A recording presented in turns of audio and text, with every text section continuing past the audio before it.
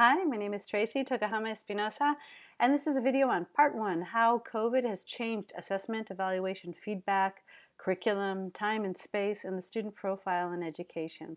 I'm a professor at Harvard University's Extension School. I teach a course called The Neuroscience of Learning, an Introduction to Mind, Brain Health, and Education, and this video is based on my new book, Bringing the Neuroscience of Learning to Online Teaching. This is a flipped conference video, so this means that we're going to be asking you to watch this video, send in your questions, come ready to discuss some of the questions that we're going to pull from your ideas in the synchronous encounter so that we can sort of debate and pull these apart a little bit further. Then we'll follow up using a reflection and extending your knowledge through some bundles or mini library references. So today, as promised, we've already presented the problem and the opportunities posed by COVID. We've introduced the book, and now we're going to be focusing in on 4 of those topics. As we do this, just keep a pen handy and note down any ideas that come to you, because we are going to ask you to send those in to have a reflection and maybe debate and discuss these ideas a little bit more profoundly when we're together in the synchronous meeting. So typically, I'm not saying that your schools do this, but a typical way that we used to relate the concepts of assessment, of evaluation, and feedback, which are different but part of a similar type of process, is that we would use assessment to basically diagnose and get a baseline of where a student might be starting, oftentimes through a standardized test, for example. Then we do activities, we'd give them feedback, and eventually, after some formative evaluation, we'll have a summative test that would sort of sum up what is that child's ability. A, B, C, D, 90%, 70%. Did he actually master a standard, for example? Now, as I say, many of you might not follow this particular baseline structure, but it was brought into question by COVID because we began to look at this idea of standardized testing because it began to be halted. We couldn't put large numbers of kids into the same room to give them a timed test. It threw into the spotlight the way we do testing. And in the United States, the kids take an average of 112 tests, K-12. That's a whole lot of testing time and days lost to testing. There are entire school districts that finish their school year in April because kids have to test in May. Back in the day when I was in school, I remember we went all the way to the end of June, but that no longer seems to be the case. So we've sort of shortened the school year to accommodate for testing, which can serve a certain purpose, but it does make us question our tools, mainly because multiple choice tests do not evaluate all of the competencies that we hope to have in school. So if we think about our objectives, what is it that we hope to achieve at the end of the day? Many schools have mission statements, right? And they are full of characteristics and attitudes. Almost nothing with the knowledge and skills, but they do talk a lot about attitudes. They talk about kids who love learning or who dare to err, and they innovate and they enjoy learning, and that they maximize their own potential, and they're lifelong learners, and all of these wonderful things. But then we measure that how?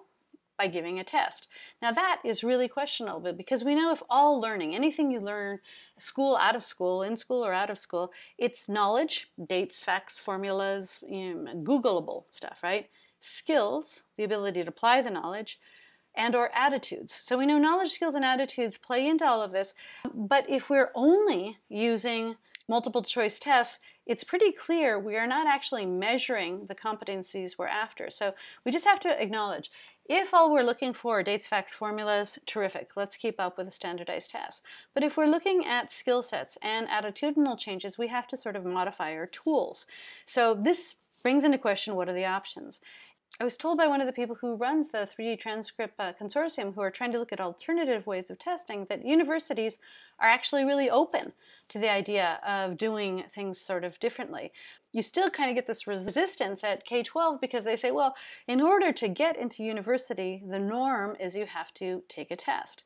Well, when the SATs sort of got slammed by COVID, when people couldn't go to the test, almost 60% of students who signed up for them couldn't actually take them, universities dropped the requirement. And many of them said, for good. Many of them said they will be either optional or they'll be faded out over time, which is a fascinating idea. Now, this opened the door back up to these conversations with universities about alternative measurements. what else could we use to say a kid deserves to go on to university aside from a standardized test?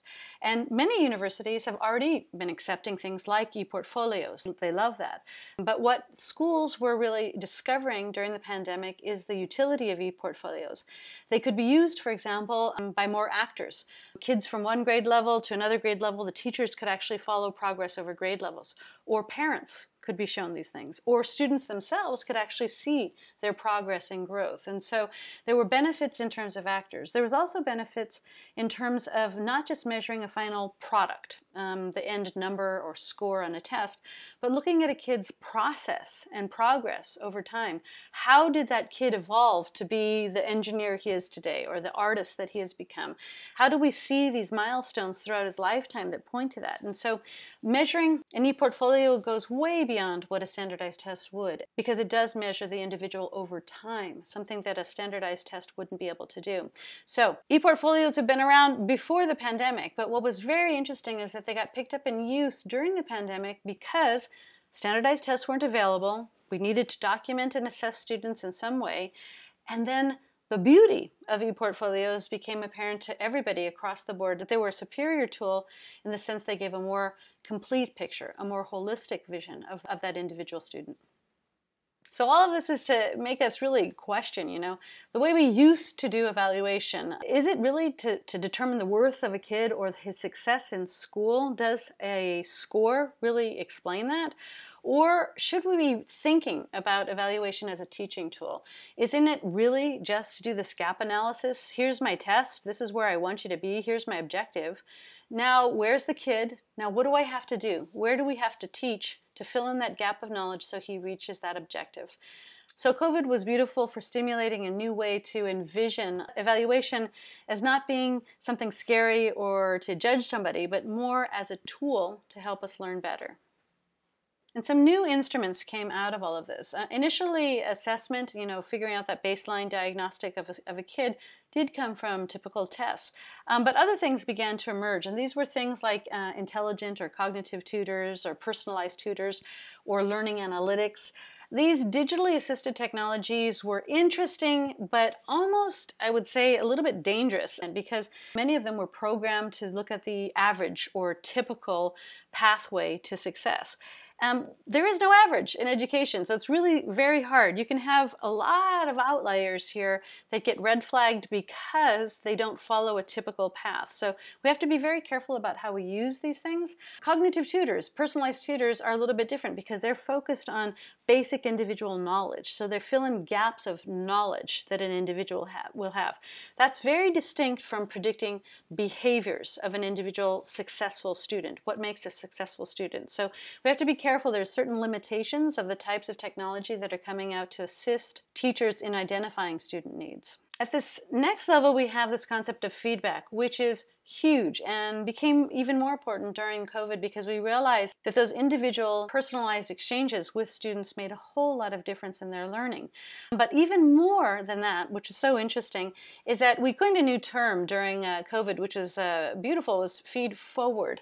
Mainly because we identified this idea that when students were trained to habituate a new kind of thinking about their mistakes, okay, what will you do better the next time? Rather than lamenting the past, and rather than giving them information to correct, a checklist of errors that they might need to fix for next time, shifting them to a mentality of how would you do this differently the next time? Plan ahead. Mistakes are a part of learning. How would you now think about this given what you know now? So the idea is to shift, and have this perspective taking in where you're looking towards a future-oriented outcome as opposed to lamenting just what happened in the past. And third, this idea of evaluation, in which we put so much weight on the summative aspects of evaluation. Something really fascinating that blossomed out of the pandemic was this big question, why are we educating? What are we supposed to be teaching? What is the point of fourth grade? How will I know if the kid really deserves to graduate? All of these different questions came back because of the limited amount of time and contact many teachers had with their students. And so this older idea of mastery learning returned. It was basically a big self-questioning. What does it really mean to be ready for kindergarten, or to have successfully achieved everything needed for 5th grade? And this big rethink that went way beyond just looking at what standards were being suggested. What do we mean at a social emotional level? What do we mean as far as basic thinking skills? Not just the types of skill sets they can do, what level of math or how many words they can read, but going way beyond that, what does mastery mean at each level? And these conversations really changed the teachers focused on curriculum, which is the next question. So before we go there, though, please write down a few ideas here. Are there questions or comments you have about these initial ideas or thoughts about evaluation, diagnosis, feedback, assessment, and how they might have changed? Or do you have additional ideas that you'd like to talk about when we meet? Please write those down. The second big idea has to do with curriculum. Really, the bottom line question, what is worth teaching? In an international comparative study I did in 2018, it was very clear that most countries around the world teach basically the same things. Everybody has math, everybody has language. Most have things of history or civics. Everyone has science and some kind of aesthetics or art or philosophy course. Some have vocational training, some have things related to foreign language. Those are subjects, but that doesn't really tell you what's worth teaching. So the bigger questions, really started to come up when teachers were trying to prioritize. Well, if we only have this much time left and we have to do it in this modality, what should we really do? Why? Why are we educating? Are we just creating cogs in a wheel? Or are we trying to get really innovative thinkers? Or how can we meet, this span, this whole spectrum of students that are in the class at the same time? How do we respond to the individual gaps that might exist and at the same time bring the whole group, forward? Are we really evaluating the things that are important in education? And have we used all the possible tools that are out there? And just what really, as far as content was concerned, should be prioritized? So all of those questions really made a lot of schools, rethink this, core idea that we have good schools so that we can produce good students, so that we have, good society. That's okay. But when we had less time during COVID and we had to decide, what do you really prioritize? It was fascinating to see what inevitably bubbled to the surface was mental health. Almost every school that we worked with during COVID pointed out to us the real importance of making sure that kids were okay before they went on to higher order thinking to try to grasp math concepts or whatever. And so just the ability to be together was a huge idea. So prioritizing mental health was important. And then if everybody was in a good place, we could talk about thinking. We could get them to think more critically.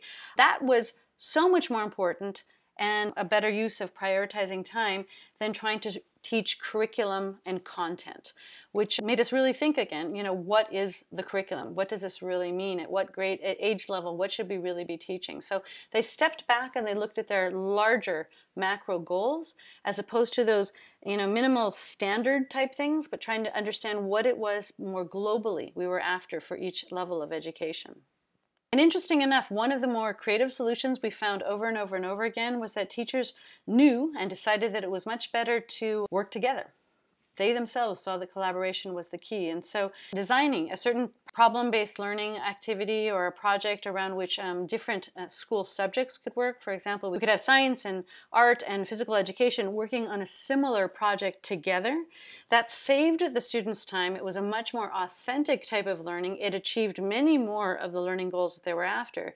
And it took less time, which was really fascinating. So the teachers began to embrace other types of teaching methodologies that seemed to be more transdisciplinary in nature and that prioritize this higher order thinking about concepts as opposed to the very specific knowledge-based understanding of the topic. So this sort of led to this newer kind of a model that we had to have healthy individuals mentally and physically, that then they could really maximize the potential to learn. When they had their mind and body together, they were able to focus. And this was very obvious during COVID when many kids, parents lost their jobs. Sometimes kids didn't know where their next meal was. Some people were kicked out of their housing. And there was a lot going on. So we realized that those basic fundamental needs had to be prioritized, getting up to mental health, and then thinking about thinking before they could get to higher order thinking. One of the biggest lessons we found, however, is that mental health of teachers was the key to everything. Why? It's kind of like this idea of the stewardess. Do you remember the stewardess? I know we haven't been on airplanes in a long time, but they usually tell you, put your own mask on first before assisting others. If you are a train wreck, you're not going to be able to help others. And so the idea was, have we created those spaces for teachers? And what was really evident in the first half of 2020, at least, was that teachers ended up being the caregivers of the students and of the parents. They were teaching double time, triple time, and nobody was really taking care of the teachers. There were some initiatives that began to grow in May, June, July, over the summer of 2020 that started to kick in.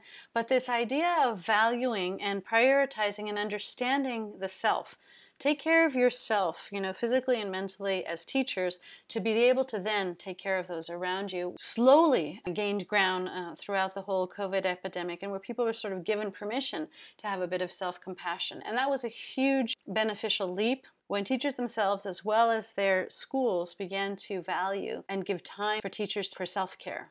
All of this, of course, really was at another scale in universities, which continue to this day to be in an existential crisis.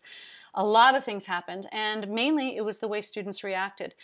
They decided that they weren't going to spend lots of money to go physically to a dorm, to be locked into the dorm to learn online, when they could just do that from their homes. And so the cost-benefit analysis really caused hundreds of thousands of students to rethink education. And some of them did different things, which was really interesting, and hopefully universities are picking up on this. But many students went off and did micro-certificates. They decided, well, I am going to keep studying, but I'm not going to go to a four-year university. I'm going to be doing this micro-certificate that's offered by MIT or Harvard or USC or something like that. I'm going to be doing a micro-certificate in X topic, in sustainable energy systems or in neuroscience or in other things. They decided to go that route rather than pay for a four-year experience on campus. This led to some really very interesting cooperation, almost like a quadruple helix model, where you have businesses, you have universities, you have governments, and you have private sector or NGOs. You have people working together towards common goals. So a concrete example is a business in Silicon Valley tells a community college in San Francisco, we need 200 people that know how to do X, this kind of programming. Can you get them to us? So they do these micro-credentials in that specific programming language, and the people are then guaranteed a job. So a lot of those kids decided, maybe I don't have to go to college for 4 years to do these things because there's a job waiting for me at the other end of these kind of structures. So this is really putting the universities into a real big rethink. What is our goal? What is our purpose? How are we going to manage this in the future? So think about that. And if you have other questions related to curriculum, what is important to teach? And also these physical structures. What does university mean? What does it mean to advance K through 12? Or should we just be looking at mastery levels of learning? Love to hear your comments on that. The third huge idea has to do with time and space, which is a really big aha moment. Before, we used to always think of education in terms of space, our classroom or our school, right? Or we do homework. All of these things were very space-oriented, and this is one of the biggest deceiving factors. This is why many parents said, I want my kids to really go and learn, because learning takes place in school. Well, we've had this huge shift of understanding that learning is actually time-based. So if we think instead of space, if we think more of asynchronous and synchronous, what do you need to do in your own time to rehearse in your own time so that when we come together, we can all sort of have this deeper look at a new concept in synchronous time? The shift there was huge. And so getting teachers to actually now think of synchronous and asynchronous versus the spaces they were in really was one of the most impacting ways that education has changed probably forever. And the time and space change occurred at least on these 4 different levels, and we'll have one quick slide about each one of them. The first one is a school calendar. This was already a trend before COVID hit, but going to school for a 12-month cycle, having the same amount of school days, but just having more regular breaks throughout, is the way we are going to be heading. Mainly, think about it, COVID, there's so much learning loss that a lot of schools are saying, what? Summer vacation. And a lot of them were saying we have to upskill teachers, so we know that last year's summer vacation was lost, right? So the shift towards having a 12-month school year, paying teachers for a 12-month school year, we understand that teachers worked about 3 times as much during COVID than they did in a regular school year. Just because they were learning themselves, they had to restructure a whole nother education. Oftentimes the schools offered the option to go back face-to-face or to stay online. So teachers were teaching this kind of a hybrid or blended model of learning. So they were actually teaching the same thing twice or doing twice the effort to integrate the kids that were online as well as those face-to-face. So we know that the energy and effort to prepare for that kind of a structure takes time, which means that teaching is likely to move into this year-round profession where hopefully teachers are paid for those 12 months, but also recognized that having more than 4 preps is basically impossible if you're going to be catering to students in distinct modalities at the same time. A second idea related to time and space was understanding that there are distinct benefits and limitations to synchronous and asynchronous work. You know, what has to happen? When you're face-to-face, you have to think on your feet. You have to work at the pace of the regular class there. Asynchronous work can be pretty much at your own time. So we know that there's benefits and drawbacks on both of these. We also know that distinct tools and activities lend themselves to different types of things. So we know that social interaction, there's a lot more activities that can occur synchronously than asynchronously. And we also know that when teaching content, when different people have different starting points with information, it's probably benefited by taking the extra time doing it asynchronously, doing it in your own time when you get to choose how much rehearsal you really need. So understanding that made a big change in the way teachers were planning their classes. And finally, we work with a lot of teachers thinking about a decision tree. So if you have an objective that's really clearly stated in your mind, I want my kids to improve their handwriting skills, or I want them to collaborate more. Well, you have to decide, is that better rehearsed asynchronously or synchronously? How does a kid learn that best? Once you've decided that, then you decide if those things should happen online or in offline modalities. And once you've decided if it's online or offline, then you have to think about how. You know, are you going to teach this implicitly or explicitly? For example, I'm going to teach kids about collaboration in an asynchronous online gaming implicit learning structure where they're learning to collaborate, but they don't even know that they're learning to collaborate. But I'm asking them to play this particular game, which is then in this digital technology structure. It's not analog. But if I want the kid to rehearse handwriting skills, I'm not going to have them do that synchronously with me, right? I'm also going to do that asynchronously, but it can be offline, and it's an explicit instruction, and I'm going to use an analog tool, right? So different objectives will have to be approached using a distinct balance of asynchronous and synchronous activities. So if you have any thoughts about space and time and how that's been changed by COVID, I would love to get those, and we can dig deeper when we meet each other. Finally, the last part has to do with this changing student profile. And I am so sorry to say this, but this is not the last pandemic. We have been warned by people in the United Nations that other pandemics are actually, on the horizon. But there's things that might be even worse and more immediate. For example, climate change. We know that extreme weather is going to keep some people out of school. Changing tides, changing weather patterns, heat, hurricanes. A lot of these things will actually keep people from going to school anyways. So the idea is there's additional motivation for looking at doing things in a more hybrid manner, not depending only on face-to-face interaction.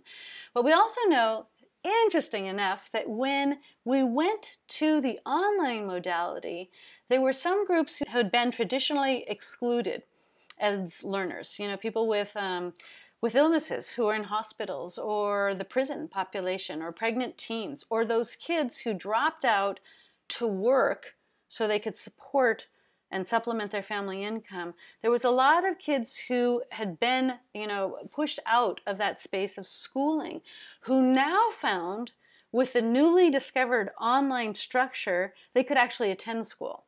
They could actually get their degrees. They could actually finish, which was a huge change, a huge sea change in what we think about education. It actually gave access to many more people who'd been traditionally excluded.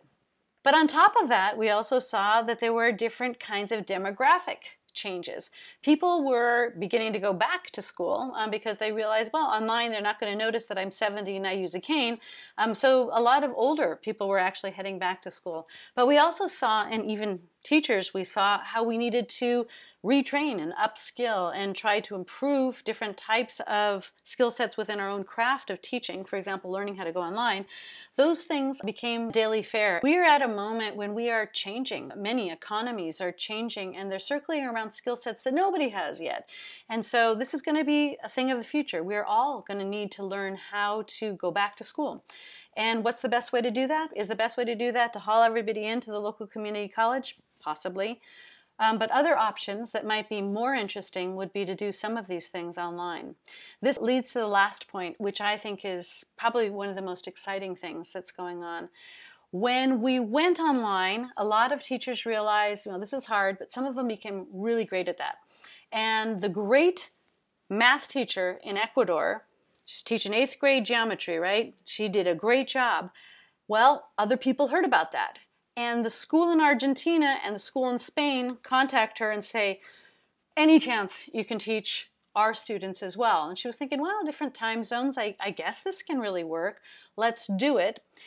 She was able to supplement her income, which is really interesting. The school didn't have to drop math for that year. The students got a top grade teacher. All that was fantastic. But there was a fourth benefit to all of that. She would say, okay, let's do study problems. We're going to meet on this date all together. Now, the minute she brought in people from distinct nationalities to solve the same problems, they expanded their understanding of the ideas. Oh, that's how you do math in Spain? Oh, that's different from the way we do it in Ecuador. You lay out your problem in this way. They began to talk. They began to exchange ideas. Now, think of this in this global schoolhouse idea that Salkan introduced in 2012, this imaginary way that everybody could have the best teacher, but then you could also have a mixed schoolhouse with distinct perspectives. We know that the only way to reduce bias is by having contact with the other. Well, that's really the only great way that you can do this. Theory is theory, but actually being in contact with people is distinct. I see this every year in my class at Harvard. We have this year 19 different nationalities, and it's such a kick to see how they approach the information and how they learn in different ways and how they teach each other because they're different. Our typical school rooms or schools have been local. You go physically to a place that's walkable and you only talk to the same kind of people and think the same way. That does not allow you the greater perspective taking that is possible now in online learning. So if you have questions or comments about that, please send those in. I'd love to talk about this a lot more with you guys. Finally, all of this just brings into focus huge inequities that exist, and we have to really think about this. It really exacerbated many of the already existing inequities in society.